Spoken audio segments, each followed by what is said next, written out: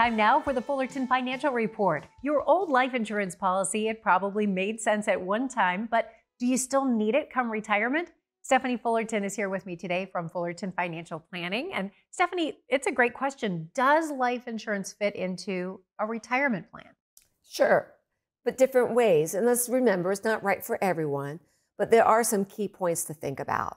When you're younger, it can help mitigate risk, with your family while you're still working with younger kids at home. But as we go into retirement, what we want to look at, will it help us things with like healthcare, long-term care? How about some income strategies, tax-free strategies, as well as legacy plan? We want to make sure also that will your spouse have enough money to live when you're gone? Megan, there's a lot of planning that goes into this.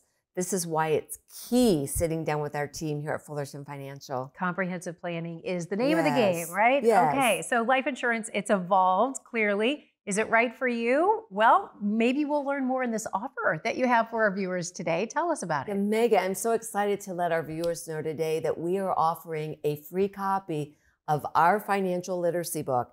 This is our most recent book that Steve and I put together to help guide you through retirement.